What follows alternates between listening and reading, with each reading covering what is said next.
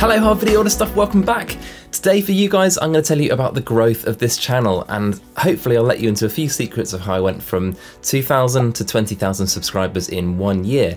Now I know this isn't the extraordinary growth that some channels have seen like Kai Wong's or Peter McKinnon's, but I still think a tenfold increase is not to be sniffed at. At the beginning of 2017, I decided to step up my game, and so I came up with 4 things that I wanted to address to improve the quality of this channel. The first one is the most obvious, but also the most important, and that was to address the quality of the content on the channel.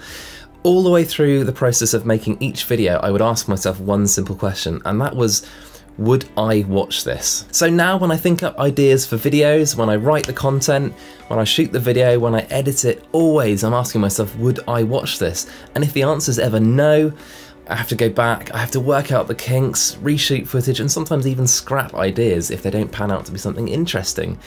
You just gotta be ruthless. That's all there is to it. The second thing I wanted to address was my delivery.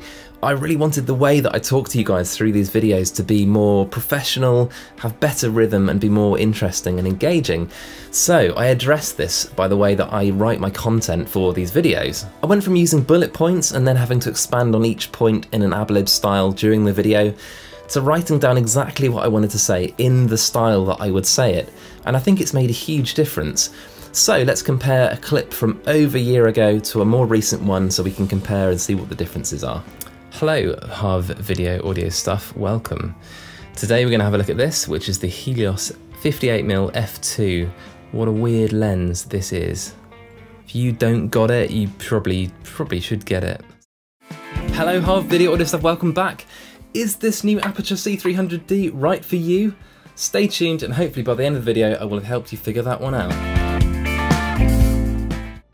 The third change I wanted to make was to strive for a regular, steady upload. My goal was actually just 1 video per week, which doesn't sound too difficult, but when you work a full-time job as well as running a channel like this, it is difficult to maintain that kind of quality of content every single week. It would be so easy to slip into that horrible mindset of, oh, that'll do, I just need to finish it and upload, so I've got an upload this week.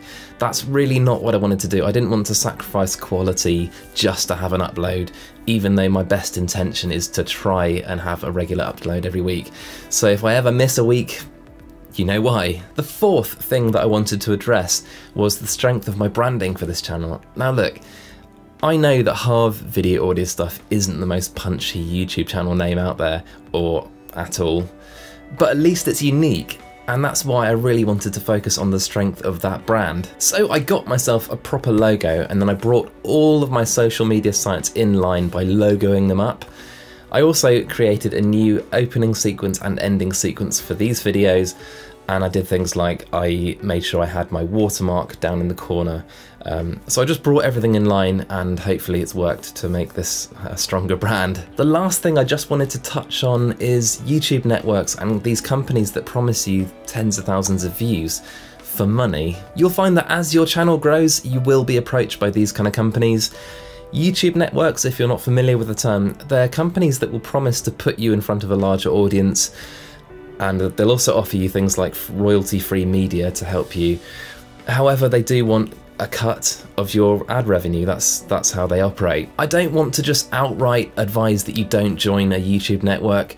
I'm sure there are some really sort of bigger, well-known ones which do offer a valuable service. I'm just saying that when a channel is in its infancy, you will be approached by these other smaller YouTube networks that just, to me, seem a bit dodgy, and I am a firm believer that if your content is good and you're doing the right thing, your channel will grow naturally. So my advice, be careful. As for these companies that offer you thousands of views for cash, obviously, I mean, don't touch them with a barge pole is my advice. The views are bot generated and therefore worthless. So look, if you feel like you need to buy views to get ahead, then I would say something is wrong with your channel or your content, something like that, and just don't do it. So personally, I think these are bad options, for me anyway. I just wanted you to have your eyes open, because as your channel grows, you will be approached, and my advice is just keep your guard up. And lastly, I just wanted to say thank you for being a subscriber. It really means a lot to me. And so yeah, that's it for now, and I really hope you found this interesting and helpful, and yeah, I'll catch you next time. See you guys.